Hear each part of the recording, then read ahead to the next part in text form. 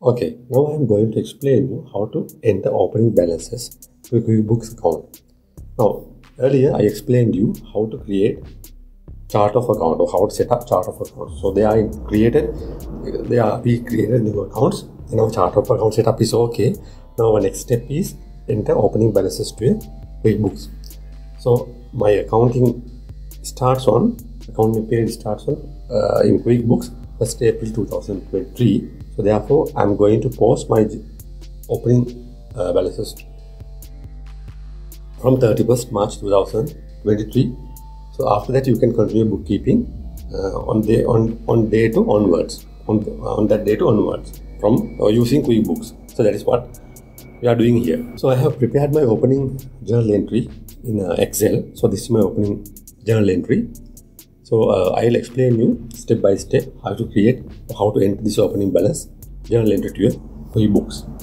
To enter journal entry into your QuickBooks, what you should do is you just need to click on the company tab, then choose make journal entries. So once you select my journal entries, then you can see a window like this. So here you need to change your journal entry date. So here my journal entry goes to 31st March 2023. So I selected the date. Then my first account according to my journal entry is land. So I am going to select land and the value debit balance of the cost of my land is 1 million. So it's a debit balance 1 million. So the second entry is building.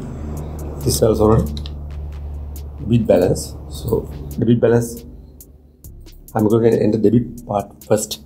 Then the cost of the building is 500,000.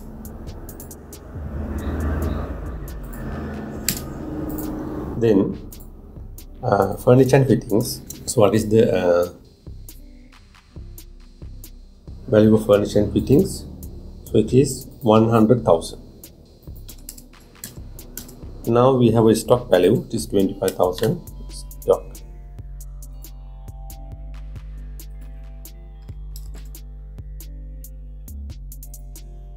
Yes.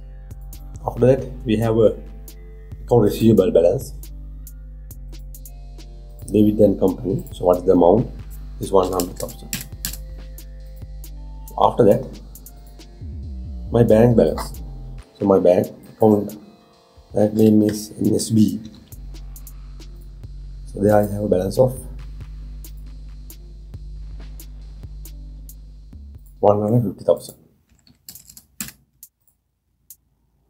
Then the final one is cash in hand. It is 100,000.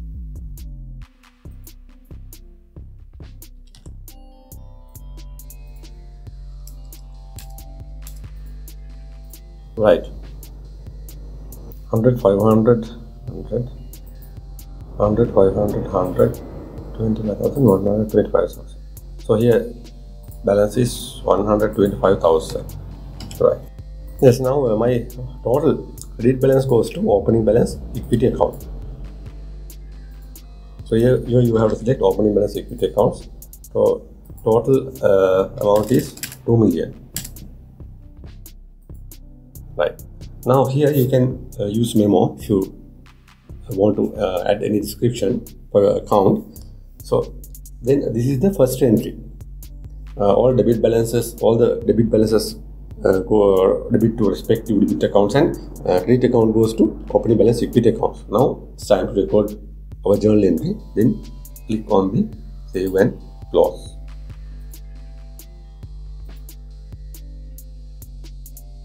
Here I have to select the customer. So my customer name is David.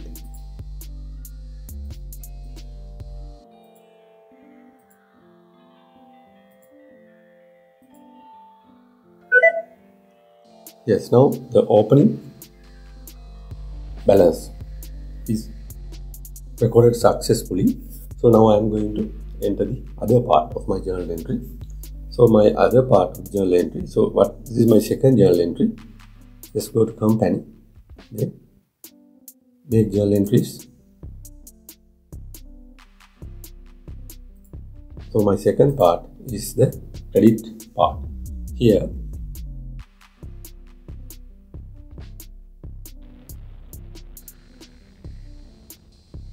you see, here opening balance equity account is the only debit one. So therefore I am going to select opening balance equity. So here debit balance is 2 million. Then credit balances are building, accrued depreciation of building. Accrued depreciation of building is what the amount? 25,000.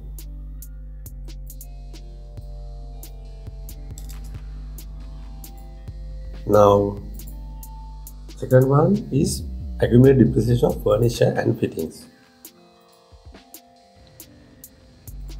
So what the amount is 10,000. Yes. Then accounts payable. There's a accounts payable balance. So it goes to supplier Fernando and Company. So what is the amount? Is 90,000. Right. Then capital account. We can use owner's equity account. So it is 1.7 million. 1,075,000.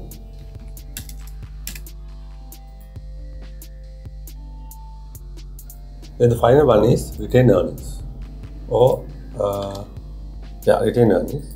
Retained earning amount is 125,000. So this is the second entry. All the credit balances goes to respect to credit account, and the debit balance goes to bulk debit balance goes to opening balance equity account. Now journal entry. So I finished the opening journal entry. Now I am going to record this one. So here I need to select the supplier's name. That's all. Now I am going to record my second opening journal entry.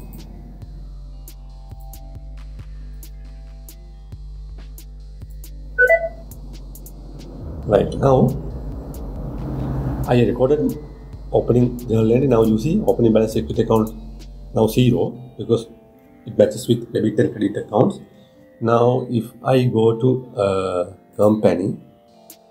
reports, then just say if I select the balance sheet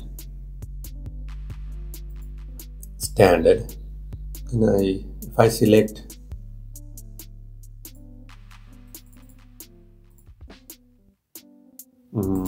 first April 2003, now you can see all our entries are here. Now this is the saving account, my bank account, and this is the accounts receivable amount, and this is the stock. It's in the cash in hand current stock, and the cash in hand they are under the current assets. Now this is the now you see the building cost amount and the administration amount. This is net amount. So all are arranged well.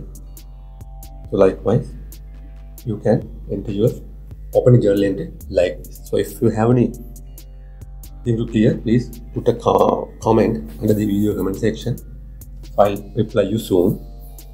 Now let's meet with another QuickBooks lesson. That's it for today. Thank you very much for being with us.